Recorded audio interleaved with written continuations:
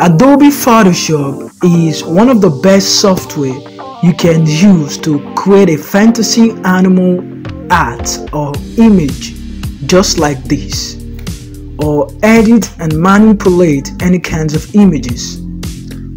Hi everyone, and welcome to GoBeast. In today's Photoshop tutorial, I will show you how to create an animal fantasy art of a cat showing up in the cloud.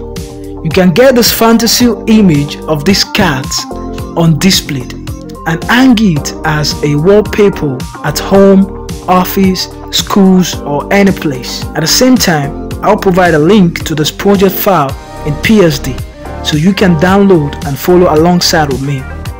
The link is going to be in the description below. So let's get started.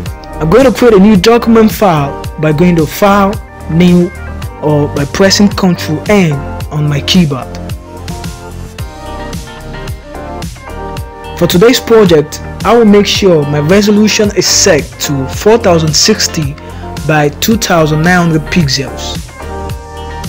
The next thing I'm going to do is to open my background by going to File and then click on Open and locate the background that I want to make use of for this tutorial. I'm going to drag my background into my new document file, and I'm going to resize my background by pressing Ctrl T on the keyboard. I'll hold down the Shift key, then drag it into the exact same portion that I want my background to be for today's video. The next step is to import my cat by going to File and then Place Embedded. I'll place the cat image into my project file. The next step is to blend my cat image with my background. I'm going to do this by adding a layer mask on my cat. I'll select the brush tool, increase the brush size, and make sure my hardness is set to 0%, and also my foreground is set to black.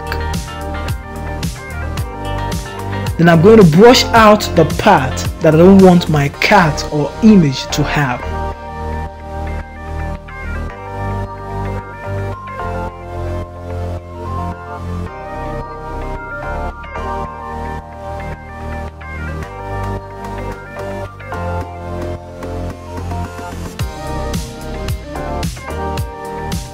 You can undo any part by switching the color of your foreground to white.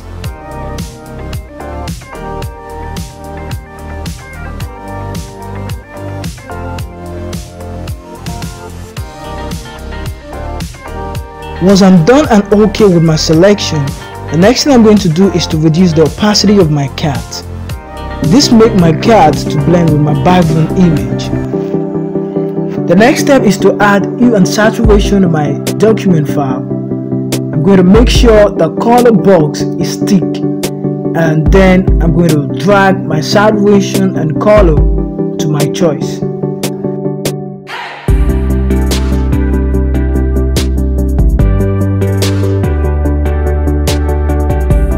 I will add some brightness and contrast to my image to make it look a little bit more awesome.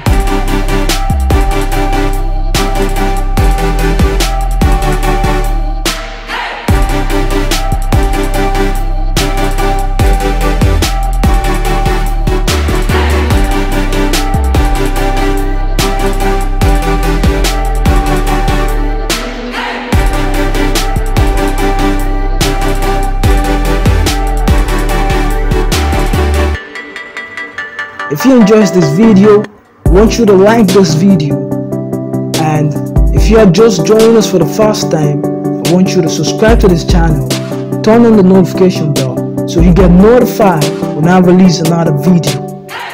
Thank you for watching this video. I'll see you in my next video. Bye for now.